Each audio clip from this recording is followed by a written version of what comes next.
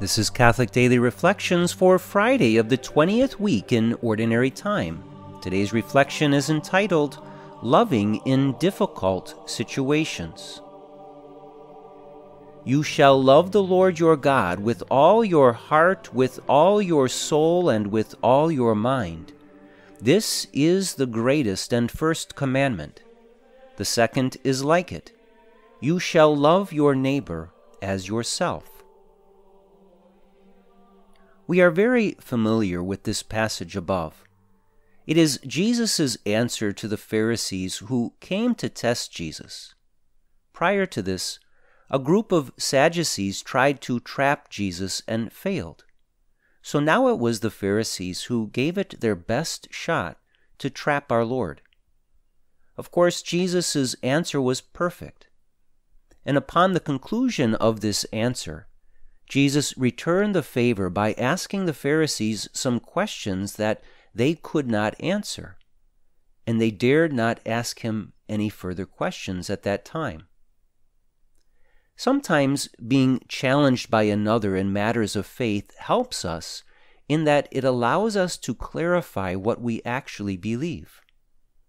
Though Jesus did not need clarity for his own sake, he did offer this clarity in the face of trickery so as to help both the Pharisees as well as his followers who were listening attentively.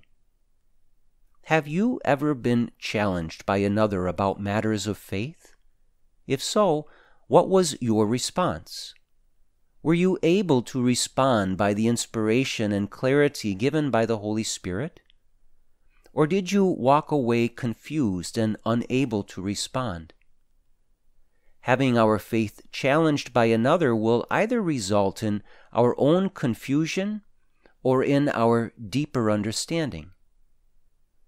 By answering this question in the way that Jesus did, he presented the entire law given by Moses in the Ten Commandments in a new and summarized way.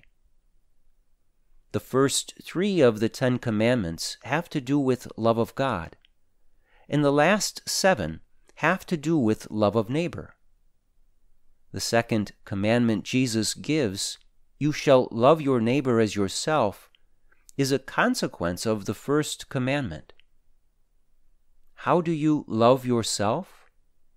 You do so by fulfilling the first commandment Jesus gave. Love the Lord your God with all your heart, with all your soul, and with all your mind.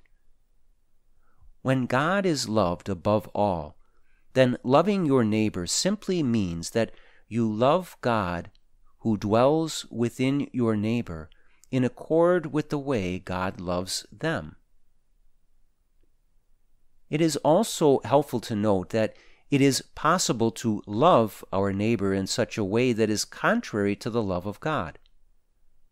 For example, if our love of neighbor is expressed in such a way that is contrary to the love of God, then this is not true love.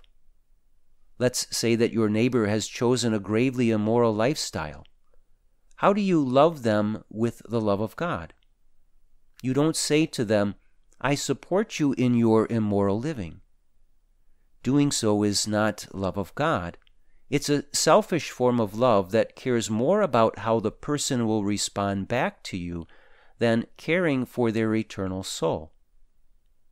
The right form of love for one who has gone astray in an objectively immoral way is to let them know you love them, but do not support the choices they are making.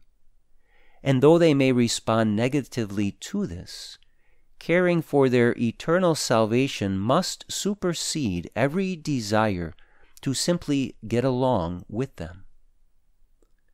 Love of neighbor at times, especially when the neighbor is a family member who has turned from God, can be challenging. But when it is, think about the way that the Sadducees and Pharisees tried to constantly trap Jesus. He always gave the perfect response of love and never allowed their misguided conversation to leave confusion. So with us, we must rely upon the wisdom and love of God when loving another is difficult.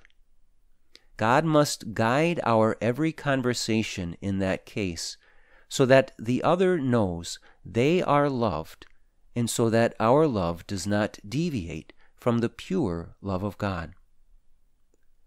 Reflect today upon the high calling you have been given to love God above all and to love your neighbor with that same love that you have for God. If you find loving someone is difficult, pray for the wisdom you need to remain faithful to them in God's love alone. And if you find your love challenged, rely upon our Lord to lead you and to give you the words you need when you need them the most. Let us pray. My loving Lord, you love all people with a perfect love, and you call us all to love you with our whole heart, soul, and mind.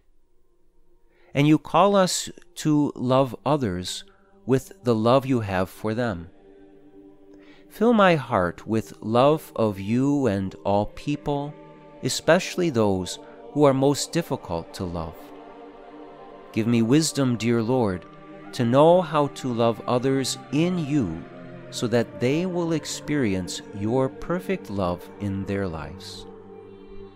Jesus, I trust in you.